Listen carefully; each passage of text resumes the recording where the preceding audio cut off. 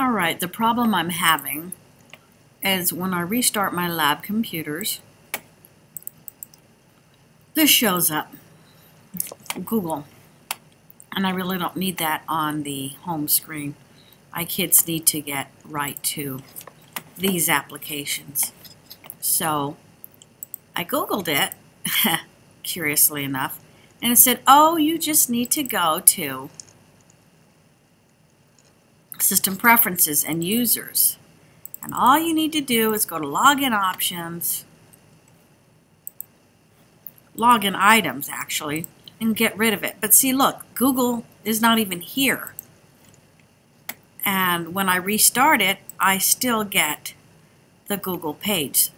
And they say, oh, you don't really need to open Chrome. Oh, yes, you do. You've got to go to Chrome.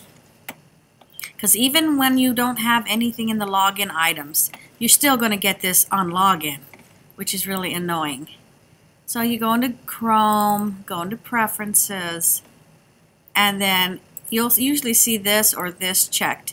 Go to Open a Specific Page, and then tell it don't open a specific page. I don't even want these, so let's get rid of that. And let's get rid of that. Hello? Say OK, and quit your Chrome. So now when you restart,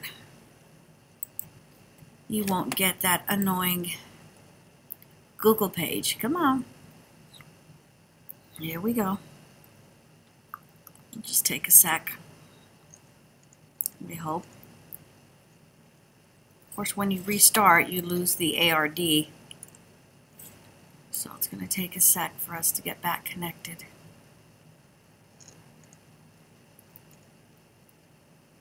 It's restarting. Restart, restart, restart.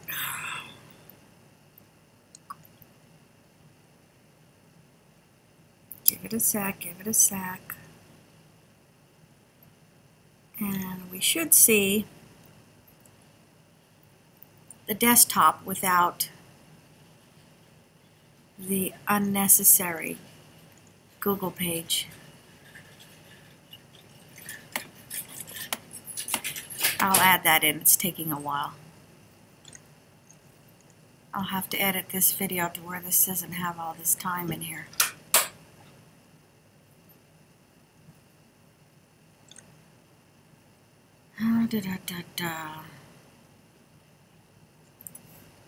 Well, that's taking a while to restart. Maybe I can do this part fast motion when I put it into editing.